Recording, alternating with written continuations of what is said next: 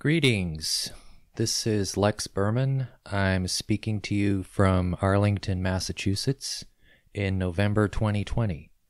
I want to first thank Rafael Laguardia for inviting me to speak and to Peter Boll for referring me to your program. I also want to send a hearty greetings to all of my friends and colleagues in Brazil and all the students of the various disciplines who might be interested in historical GIS. You might be studying history, you might be studying poetry or anthropology or philosophy, and I encourage you to use whatever kind of tools that might help you in your research. At the same time, I would like to warn you not to get lost in the tools themselves or building the tools rather than doing your research.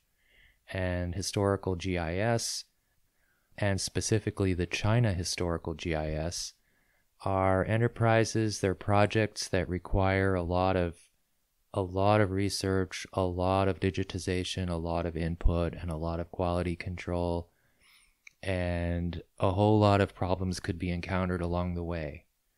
So in today's talk, I'm going to break it down into a few sections. First, I'll talk about the background, the origins of this particular project, the China Historical GIS, called CHGIS. And then I'll talk about how do you come up with a project like this? You have to formulate questions that the project should answer for you. So it's too easy to get just have a general idea, say, yeah, we'll build this historical database, and then the scope of the project creeps all over the place, and you can never quite get control of it again. So we'll talk a little bit after the background and formulating the questions about a historical GIS to the methodology of showing how places change over time. There hasn't really been a definitive answer about how to do that. However, there is a very definitive book about all the different kinds of methodologies and approaches of historical GIS, and it's written by Ian Gregory and Paul L. And I think that for the overview, you can check that book out, and I will just stick to specifically the kinds of questions and methodologies that we had for the China Historical GIS. After we talk about methodology, then a little bit about what is it good for? Why would you build a historical GIS? What would you use it for? Some of those things might be gazetteers or search engines for historical places, or geocoding your information to those historical places, and of course, representing historical places on maps, which is probably one of the key motivations for creating a historical GIS, but also spatial analysis and thinking about change over time, as well as linked data, because more and more projects are able to share information through programmable interfaces, and that is one of the future directions that is very promising for historical GIS. Finally, in the closing remarks, I want to talk about how CHGIS caused me to rethink basic notions of historical geography, in particular, whether or not boundaries are the best way to define historical geographies, or networks of interconnected nodes, interconnected places, and the kinds of flows or relationships or journeys or political events that happened that connected those places. It's still not clear to me that historical GIS has to be about establishing boundaries around political or social or religious spheres of influence. And that has traditionally been one of the approaches in historical GIS. I think it all boils down to the data. What kind of data do you have, and what kind of questions do you want to answer with the data? So that's the introduction, and now I will divide the talk into these sections and see if we can cover them all in a short period of time. Now, the origin of the China Historical GIS dates specifically back to Robert Hartwell. He was a professor at the University of Pennsylvania, and he had created his own historical GIS.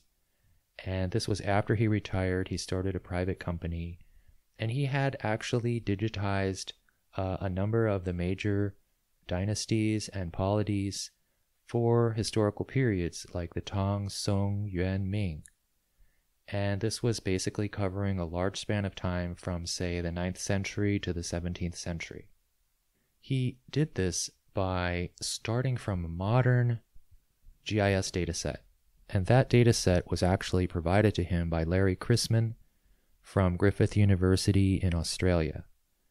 So he used these modern boundaries, which were down to the county level for the year 1990, and he reconstructed them. For example, if there was a traditional prefecture in, say, the Ming Dynasty that he thought was best represented by adding 2 or 3 modern counties together, he would merge those counties together and say this was the historical prefecture area.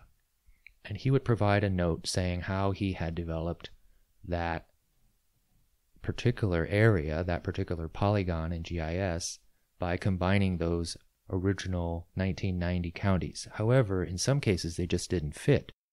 So he began a large, scale process of dividing them where he felt they weren't quite right, or adding other pieces that he thought were needed in order to represent what he felt was the historical evidence.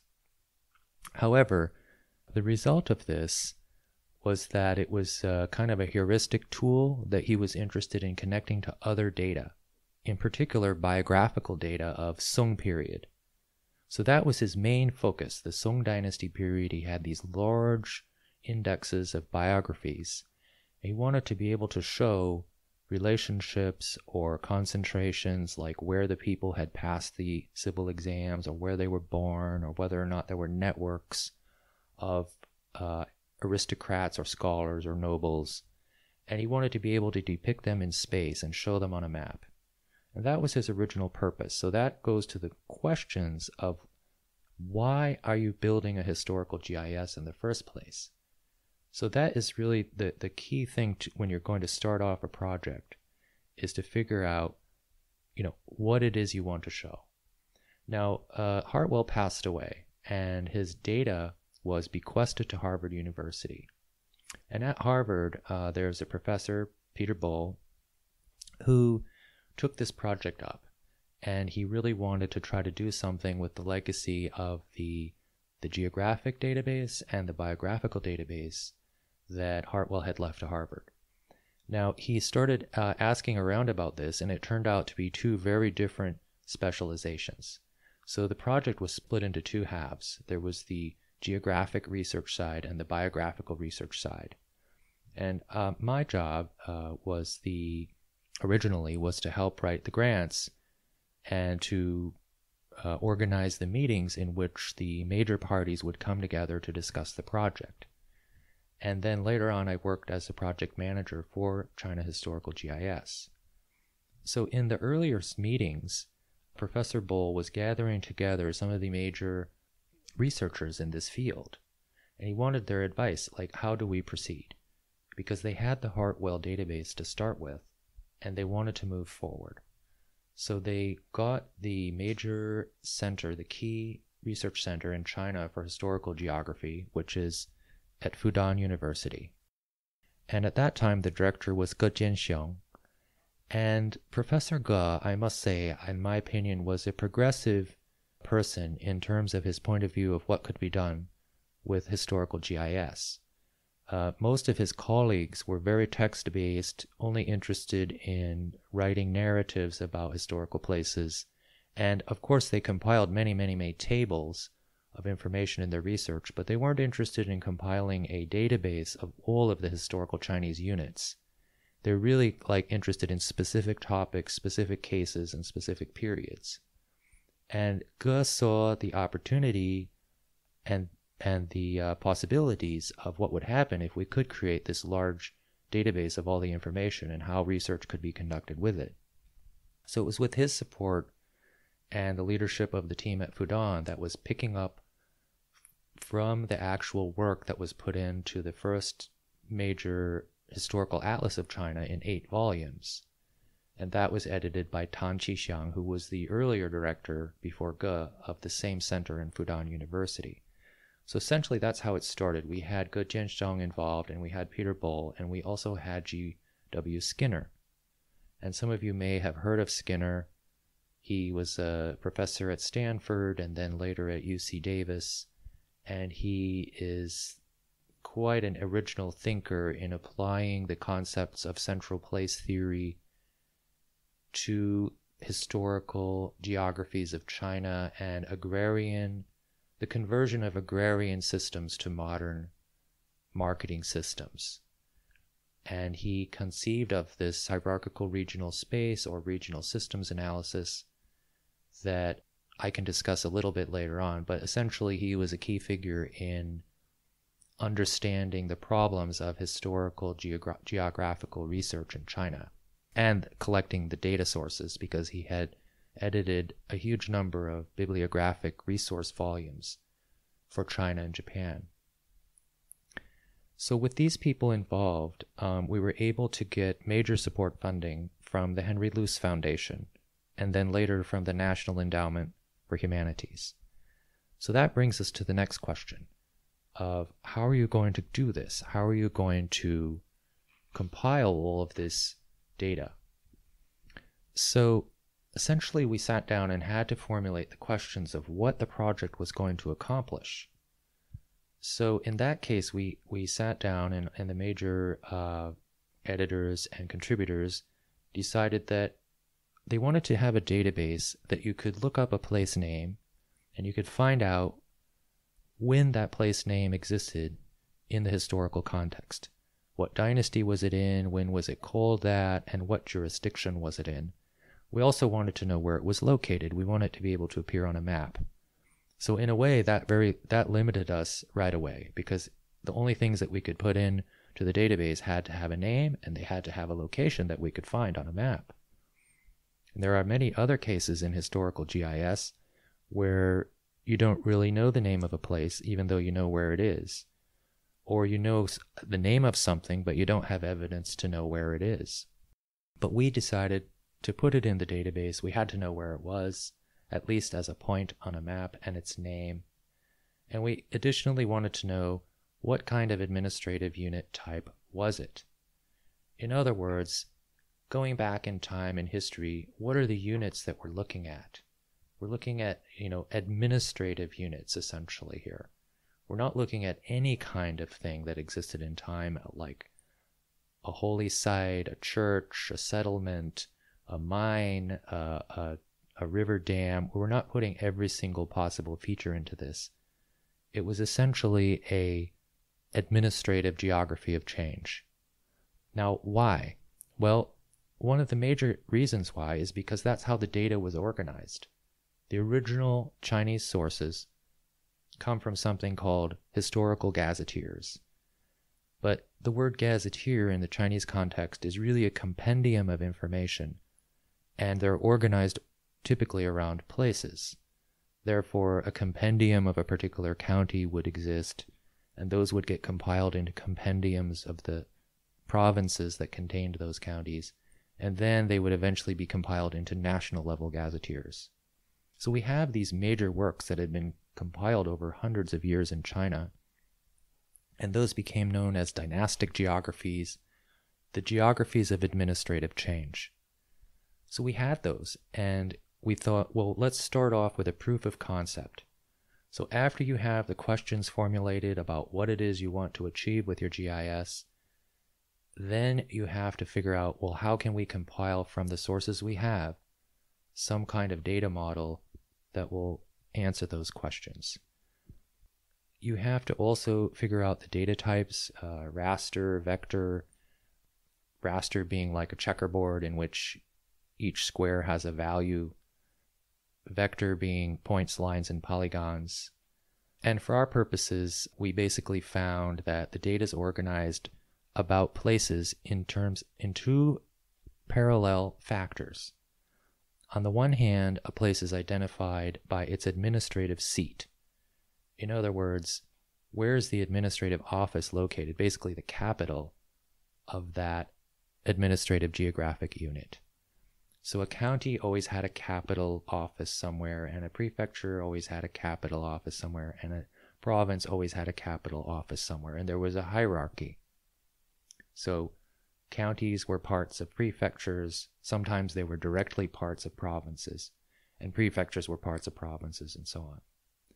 So building up from the source data that we had, and all these compilations that had been done over time, we thought we would do a proof of concept, and we would say, look, we'll focus on one part of China, right around Shanghai, the Songjiang district, and we would focus on that area and see how much time and resources it took to compile these historical changes, and to know every time a seat got created in a particular place, what year it was created, and then when it changed into something else, a new record for that place.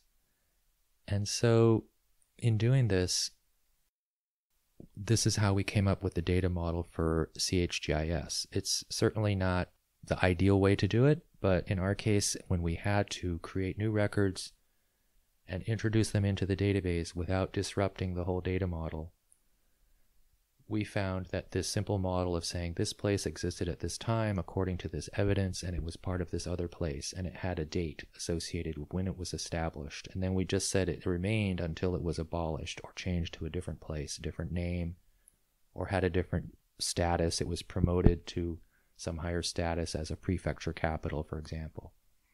And so this is how we developed the data model.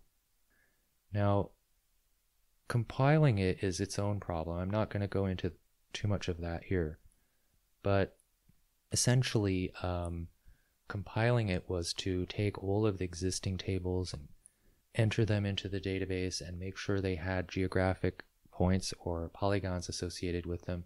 By the way, the second part of the tracking of change over time was to try to define polygons. So in the proof of concept, we said, well, we'll try to show every county boundary change. And as it turned out, that proved to be incredibly time-consuming and difficult, because the evidence of where the county boundaries were going back in time was almost non-existent before a certain period. So we could do 100 years, 200 years, but if you went any further back than that, it gets really difficult to keep compiling it backwards in time. So our data model ended up focusing on points. Now, what about points? Well, for one thing, we wanted to take the best available county data we had, which was a 1911 survey, the very end of the Qing Dynasty period, the end of our data coverage period. And we maximized the number of points that we could find on a modern map. In other words, on the historical map from 1911, we had all the towns listed there and showing relatively where they were. Not to scale, not perfect, but relatively. And then we started mapping them to a contemporary base map in GIS. So then we had an accurate location as far as we could tell for that historical place.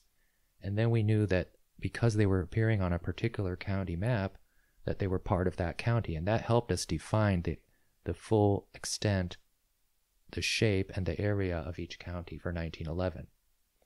So even though that project to create that base map for 1911 was not really the change over time that we were trying to achieve with CHGIS, it's still an extremely useful database all by itself and a great artifact that you can download and use. Now, once we had a base map for 1911, then we started mapping out province by province depending on how the materials were organized, and you could see the versions of CHGIS as they were published over the years. And each version would add, extend the geographic scope and eventually go in depth through the changes in time. Some places had better coverage than others. Some places had more accurate information about those changes in time. And that was the nature of the data, that we knew we could never accomplish a complete, definitive database of all 3,000 years of Chinese history. But we knew also that we had a lot of data that we could get in there. Was it going to be 50%? Was it going to be 60% of all the known counties in the higher level units? We weren't sure, but we knew we had a lot of them. And that was our goal, and that was what we tried to achieve in the whole project. Now, let's not go too much into the time spans and the relationships between the places that we modeled in CHGIS. Let's talk a little bit about what do you do with GIS? I mean, once you've built it. Well, what do? You can do geocoding, you can do analysis, you can build gazetteers and search engines, you can link the data back and forth to other types of geographic information, and you can create published products, published databases, and you can have feature type ontologies that were associated with your data. And so there's a lot of information that gets generated by one of these projects that can be useful for your research. It just depends what you're trying to do. But I'll give you an example. So when I first was building this project, I was noting that the so-called core 18 provinces of China don't really include what was previously known as the border regions of Tibet, Xinjiang, Mongolia especially. Now, Tibet, of course, was a particular interest to me because at the time there was a lot of political oppression, basically, of the Tibetan people while we were doing this. And, frankly, it was something that a lot of scholars were concerned about, trying to really study and understand the history of Tibet, and not just the Tibetan Autonomous Region, which is a province level unit in China, but the greater Tibet, the region, the identity where all the people lived, which is scattered around not only in many provinces in China, but also spilling over into other countries. And so I talked to Gene Smith, who had set up the Tibetan Buddhist Resource Center, and his data person, Fred Coulson, and we sat down and made a way for him to geocode the information that he was building into his database of all the monasteries. At the time, though, Gene was really keen on just preserving the information about the monks, their lineages, and their printed works, and their teachings, and this sort of thing, and he did not have the time to go and try to figure out where each of these locations were, which is very time-consuming, very time-consuming. So it was only later on, when I finished my own project, which I'm going to describe now, that I was able to then move on and do some more about Tibet. So what did I do? Well, I took the National Gazetteer for 1820, and I took the section on temples and monasteries, and I geocoded them, because we had full layers for 1820, and we could see where all the county level units were. So it was very easy to geocode these to the counties. The record would say, this temple is located, 15 kilometers to the northwest of this county seat. So I could geocode it perfectly to the county seat, although I didn't know exactly where the temple was. And the amount of research time it would take to figure out that was not something I could do for the 2,400 entries and the amount of time I had, which was one semester. So I had a research assistant go in and just geocode them to the nearest county, and we got them all in. And I can show you this map now, which is a nice distribution map of all these Buddhist monasteries and sites that were recorded in the National Gazetteer of 1820. Now, I showed this to some people, and they're like, that's ridiculous. They said, it's laughable. There's nothing in Tibet and Qinghai, which are the main areas where Buddhists lived. And I thought, that's amazing. Do you have data about it? And Karl Riavek had done a lot of research on Eastern Qinghai, and we looked at that, and then we compared what he had found in Eastern Qinghai, which was 600 locations that were not even mentioned in the national level gazetteer. So what's going on there? Well, I thought, let's keep going, and I talked to David Germano, and I worked with Jeff Wallman and Chris Tomlinson at the Tibetan Buddhist Resource Center later on, and eventually we did we merged and completed a very large data set of Tibetan monasteries, historical monasteries. So this is basically all of them that were established that we could find that are known to us, and there's about 3,000 of them. Now here's the interesting thing. If you put them side by side, they are almost perfectly meshed, which says to me, and I mean, this is my opinion, others may disagree, but it says to me that the political and cultural and economic and religious centers of the Tibetan people, when you go and map them, have a defined area of influence where they existed over time that is just right on a border with the main Chinese area of influence and population. They share a border. They didn't really overlap much. There's an area of Sichuan that it ran right through Sichuan, which was originally how the province was divided. It was Xikang into two halves. The western half was the Tibetan half, and the eastern half was the Chinese half. So if you look at these maps, I think you can really, learn something by having input all this data. Now, there's all kinds of other things you could geocode. We geocoded garrisons in the Ming Dynasty. We also geocoded courier routes. So the courier routes are interesting because they're obviously like connections that represent the flow of commerce and political power and so on. And so I think that you can learn a lot from these projects.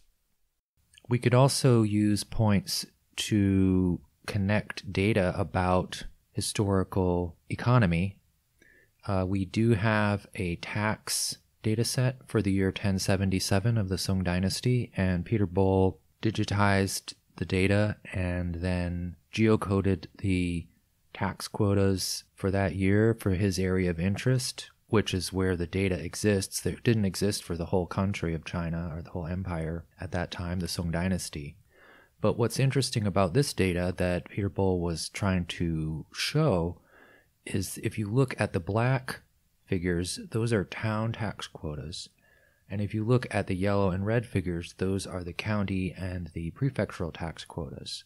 The argument here is the towns, although they're not the official tax collecting sites of the administration, have begun to generate a rather large portion of the economy of this region. In other words, it's showing how the economic geography is changing faster than the administrative geography. Moving on, if you have polygon data and you have data that you can map to the polygon data, then you can do some interesting chloropleth maps. This is showing the numbers of people who pass a civil service exam in a particular decade in the early 13th century. And you can then see how certain areas were influential, and this can be done over time. The problem with these boundaries, as I mentioned before, is that you're not always able to define the boundaries. And what happens if you have a case where you have sort of larger unit boundaries like prefecture boundaries, but your data is actually hooked to counties for which you only have points? In that case, you can use GIS methods, for example, Voronoi or Tizen polygon methods, where you can take a set of points that exist inside of a perimeter, in this case county points inside of a prefecture perimeter, and you can auto-generate areas. And if you did this for each prefecture of, in this case, Shanxi province, then you could have a data set that you could attach your county level data to. So in this case, we had some population data. Normalized by area, you can then see there's certain concentration that sort of goes in a diagonal, and that can be compared to a different kind of tax figure based on grain production. And this is what I wanted to point out about normalizing the data by area. If you looked at the raw figures of where the grain production tax was incurred, it looks like the northwest part of Shanxi is the most active area. However, that was a lightly populated area. There were some military encampments there. And if you normalize that by area, you would see a different picture indeed. You'd see something much more like the population. And that makes sense because if you compare it to the terrain, you can see that this major river valley, which was like the major mode of transportation, does track to both the population and the grain figures. Now, if you think of the courier routes I showed before, it's interesting contextually if you just take sort of the historical background of where the courier routes were, and then you look at something else, like, for example, the high-speed railway network. Then you can see that the Qing Dynasty courier route stations, shown in purple dots, created a groundwork for the modern railway system, which stands to reason because those transportation routes would get built up over and over and developed over time. If you then look at it in the context of physiographic macroregions as defined by G.W. Skinner, you can sort of see how the regionalization and the connection between the major regions developed. What's interesting is if you start to look at the kind of data I mentioned earlier where the civil service exams were held and passed, these are not where they were held, they were the number of people who passed the exams. Now, these are cumulative for an entire dynasty. So in this case, this is the Northern Sung, and you can see really clear regionalizations. And for context, we've put them on top of the physiographic macroregions and the high-speed rails. So even though the high-speed rails is like completely idiosyncratic, but it's just interesting as a backdrop for where the regionalizations occurred. So in the Northern Sung, you can see a concentration of tourists along the east coast. If you look at the Ming Dynasty, you can see that the Sichuan region became less important and the inner regions became more important, as well as a spreading out in the northern regions. In the Qing, you can just see sort of an increasing number of people entering and passing the exams, as well as a much stronger influence from the north around Beijing. Now, these are cumulative for the entire dynasty, so the exams were actually held once every 3 years. We could watch a video of one dynasty. We happen to have the Ming Dynasty each 3 years, subsequent 3 years exams. We actually have the numbers for it, and then you can see that there's actually a spreading of the different exam takers throughout the whole empire. It wasn't always, of course, there's always a high concentration in the east and the southeast, but as you can see over time, if you watch the animation, it will vary over time, and that's quite interesting too, to see what historically is going on using your data. Also, when you digitize these projects, you realize that you begin to question some of the notions about what historical places are. So when you look at one of the traditional atlases of Chinese history, for example, the Hermann Atlas, and you see this gigantic empire representing the Yuan Mongol Empire, then you see that it extends from Dalian, all the way to Poland. And you begin to realize, well, wait, is that really how things were? And it reminds me of the recent election that we had in the United States only days ago. And if you see a map of majority vote for each county of the United States, spatially, you have an impression of this gigantic Republican area. And, the coasts and certain other areas, Illinois, a few inland states, are blue, representing Democrats. But if you actually do a cartogram of population, as this animation shows, you can then get a better feel for the locality and the density of the people there. And I think that nodes and networks of connections between the nodes might be a better way to represent historical geographies than boundaries. In support of this, I would talk a little bit about G.W. Skinner's central place analysis, which became known as regional systems analysis. Essentially, you have a way of looking at both the physical geography, which are physiographic macroregions, and those are based on where the mountains are and where the major river systems are and where the major transportation systems are and how economies form in these natural units. And they're not the same as administrative divisions, modern administrative divisions. There's some correlation there, but they're based on the physical geography of the place. And then there's what he calls the macro regions, the socioeconomic macro regions. And these are based on markets, on flows of money, on population, on access to goods and services, and it's also measured on an urban-rural continuum. So Skinner's theory and Skinner's methodology has the calculation of two axes, essentially. And one axis is the central place, the centrality of a place, which is there are certain places that are very high in the level of urban hierarchy. They're very central. They're the capitals where all the money is, where all the power is, and where all the goods and commerce flow from and to. And then there are the peripheries, which are very lower down on the economic spectrum. They have little economic activity. They may be highly rural, have low populations, and have difficult transportation and connections to other neighboring areas. So that's the urban-rural continuum.